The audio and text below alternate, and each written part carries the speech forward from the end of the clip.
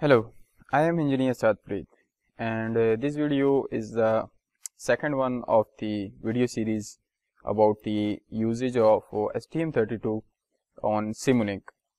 So the first video was about how to install the support package for STM32 F4 Discovery Board, to be more precise, of a Simulink support package.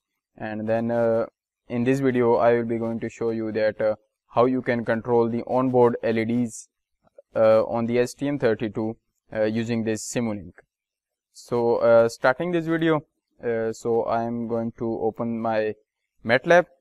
So the MATLAB is opening, and during that time I want to tell you that Simulink can support this STM32, and using that Simulink we can control the 4 LEDs, because on the STM32 we have total of 8 LEDs, in which 4 of them are controllable, and they are connected to the pin numbers 12, 13, 14 and 15 respectively. And you can find these pin numberings on the its datasheet. You can also download its datasheet from the Google. So now moving toward our this model. So I am for that controlling the LEDs with the push buttons. I am not going to make any of the models by my own self. Rather, I will be using the already built-in examples. So click on the help here. So I have already installed the support package for ST Microelectronics Discovery Boards. So if you have not installed the support package, then please just look at my previous video, in which I am showing how to install the STM support package. So my support package is installed, and now I am going to just I have just opened the help section here, and in the help section in the bottom, if you scroll down, then you can find the list of all the support packages that you have installed. I have installed the support package for ST Microelectronics here, and then I have some other support packages for Raspberry Pi. So click on that. Now you can see the details and descriptions that what are the features of the STM Microelectronics Discovery Board, and how you can use it with the Simulink, with the rest of the features, like you can do the processing in loop, you can do the external mode, you can run it on the external mode, you can do digital system processing.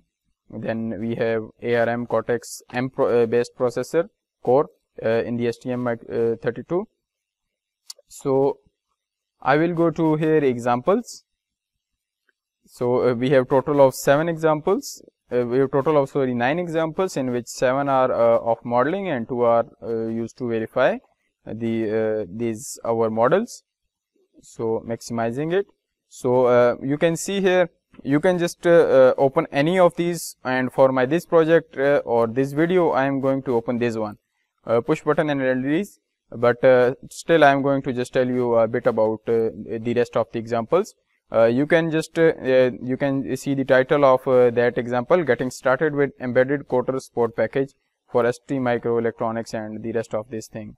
So you can if you are new to STM32 microelectronics and these Simulink support packages, so it is very good to just read this first example and then move to the second example and then to the third example. So the difficulty level will be increasing step by step, and you will be able to just understand all of these things. Like we have then audio equalizer, voice activity detection, and then some of the exchanging the Ethernet data. Then we have processor in loop, and then the external modes. So it is very good if you will explore all of these. And for this video I am going to just open this one, push button and LEDs. So you can here see all the details, the introduction, the prerequisite. They are saying that you must have completed this little description and examples. So required hardware, you must have ST Microelectronics board, which I do have here. Then type A to B mini USB cable, which I have here. and this is the model of that push button and LEDs. So in this model we are controlling 4 LEDs. 3 of them are controlled by the pulse generator, and while the one of them is controlled by this the button on board, the STM32. So because I have read all of this description, so I am not going to read it again, but it is highly recommended that you read all of these descriptions.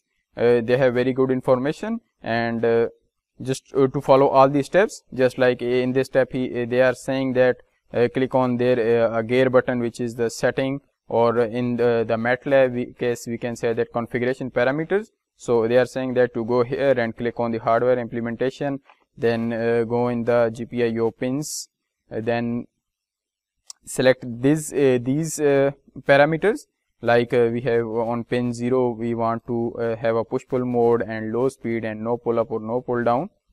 Then click again, then apply it and save it. Then click again on the hardware and go to build option, and in the build option click on build, load and run option. So we will be doing that. So let me open the example. Here I am opening the example.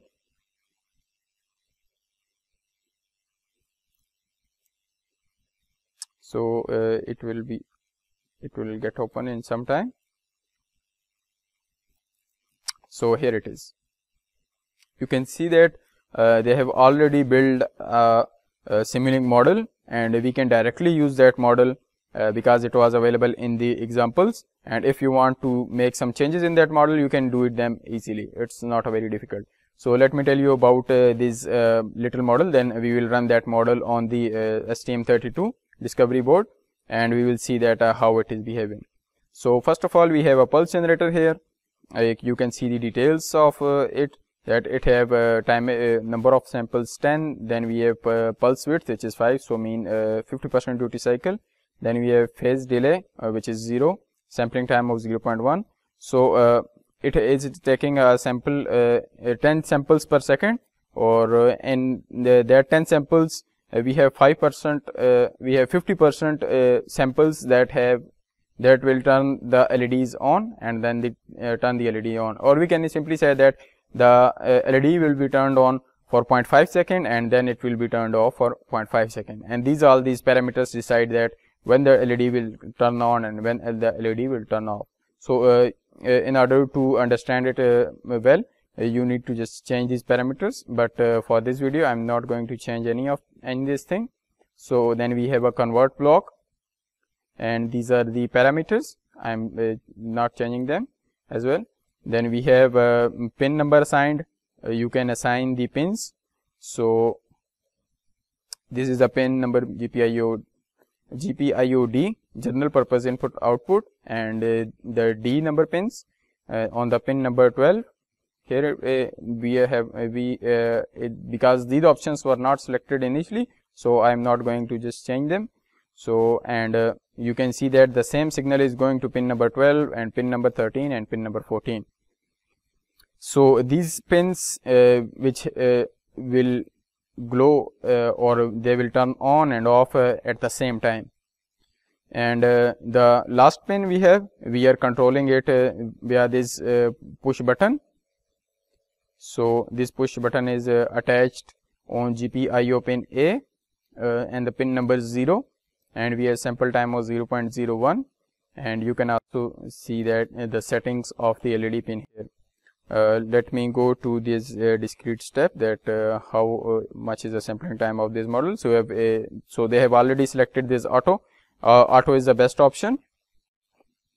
So the model is ready, but let me go to this configuration parameter block. In the hardware implementation, there it will show you the hardware board. So it must be STM32 F4 Discovery Board. In my case, if you have this board, and if you have any other board like F746G or F769I Discovery Board, then you need to select that one.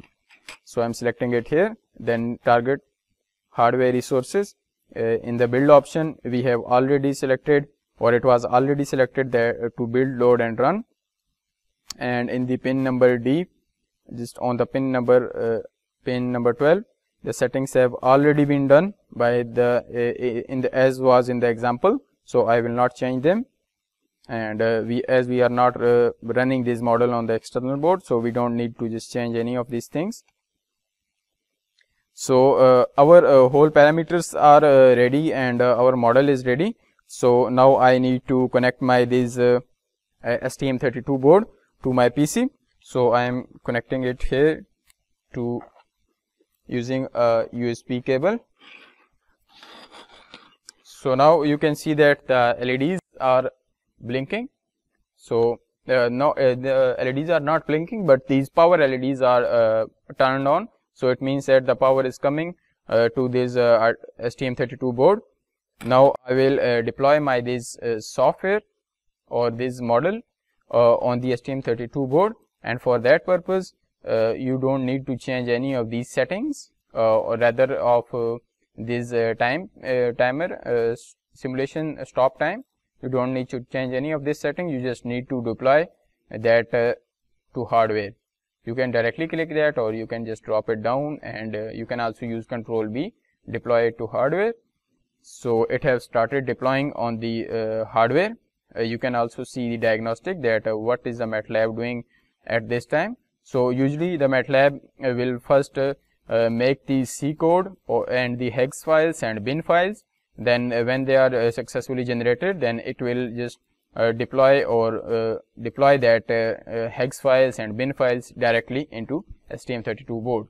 So you can also see here that build process completed successfully, and I can also show you that these three LEDs, you can see the orange one, the blue one, and the yellow one, they are just blinking as we have set it that in our this pulse generator. And this the another LED is controlled by this user button that is in the blue. So when I click that, it will just turn on, the red one. So let me, now you can see it here that three of my LEDs are turning on and off automatically with the time period of 1 second, in which in half second they are on, and in the next half second they are off. And my this the fourth LED or LED 5 is controlled by this my push button. So when I push it, then it will turn on, and when I release it, it will just turn off. So this is the way we can control our LEDs that are already on board using the Simulink. And we can also control the LEDs, we can also connect the LEDs externally to the board using the breadboard and some connecting wires. If we connect any connecting wire to the LED on the pin using the pin number 12, then it will turn on pin number 12, 13 or 14, just like here you can see that pin number 12, 13 and 15 they will turn on automatically, just like they are showing on the STM32 board. And if we connect any of LED on pin number 14, then it will just turn on when we will press the push button. So that was all about how to control the LEDs using the Simulink and STM32 board. And in my next video, I will be going to show you how you can generate the analog signals, or you can control the brightness of these LEDs using the Simulink. So thanks for watching the video. Hope to see you in the next video. Thank you.